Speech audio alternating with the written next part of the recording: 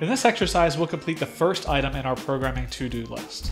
We'll add a button to the app that says hit me, and when you tap the button, we'll make the app print out a message. By doing this, you'll learn one of the fundamental techniques that you'll be doing all the time in iOS development, making an action the user performs, like tapping a button, run some code that you write.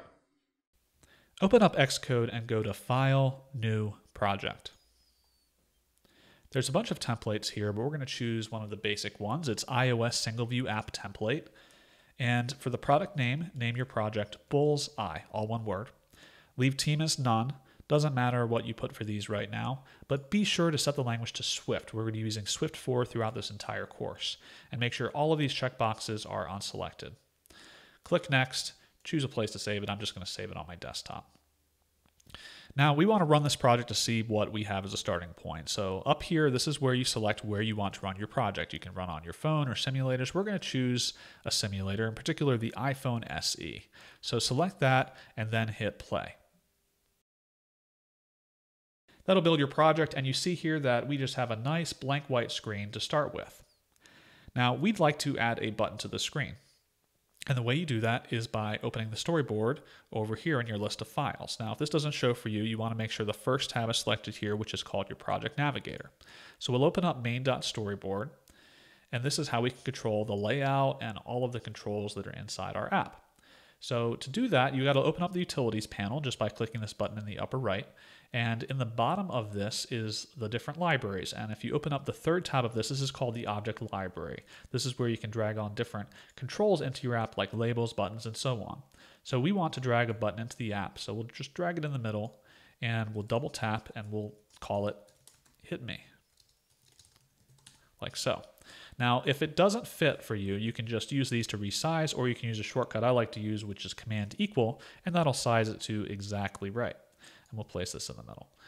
Now, there's many different device sizes supported by iOS. And to keep things simple, right now we're just going to make it work on one particular type of iPhone, the iPhone SE. Later on in this course, you'll learn how to make the apps work on any device size. Click on View As, and we're going to move one over to the iPhone SE. Now notice this screen is a little smaller, so we got to move this button again to get back in the middle for that particular device size. And now I'm going to go ahead and run. We see our button on the screen, and of course I can tap it. Now what I'd like to do is make it so that I tap this button and run some of my own Swift code. But where should that code go? To explain, I'd like to take a quick break and explain to you the concept of view controllers. A view controller's job is to manage a single screen, or in some cases, a portion of a screen in your app.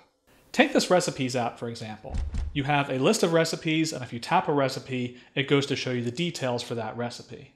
In this example, there's two screens, so there would be two view controllers. Now in Bullseye, we only have one screen, so there's only one view controller, which the template has already created for us.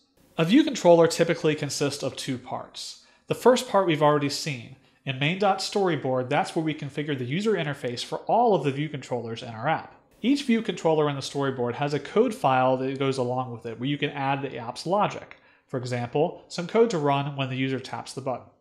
Let's see how this storyboard is connected to some Swift code. To do that, open up the utilities panel again, and make sure this panel over here is visible. To do that, you just got to click this button over here to the left of View As. It's called the document outline. So if it's not visible for you, just click the button to show it up. And then expand everything here and click on where it says View Controller here. And then up here, this is all of your inspectors. You want to choose the third tab here, which is the Identity Inspector. And you can see that this class is connected to a code file called View Controller. Oh, right over here in your project Navigator. And it's already been created for you by the template.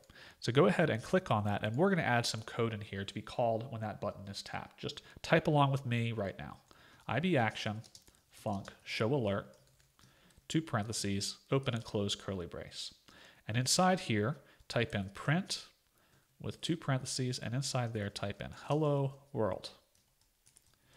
Now you'll learn in great detail what every little bit of this means, but for now we're just going to do some baby steps and follow along with me. Next, we need to connect this bit of code we just ran to that button. So how do we do this? So back in main.storyboard, back in this document outline, find that button that you added. and hold down the control button and drag from that up to the view controller. It will automatically detect that show alert method that we wrote. So I can just click that and now they're connected. And just to prove that they're connected, you can open up the utilities panel again and go over to the far right inspector here. It's called the connections inspector, and this shows us that when the user touches up their finger inside that button, it's going to call that code we just wrote. And you can see it one more way by going to the view controller, and there's a little dot right here. And if I tap it, it shows, hey, they're connected. Now we can build and run.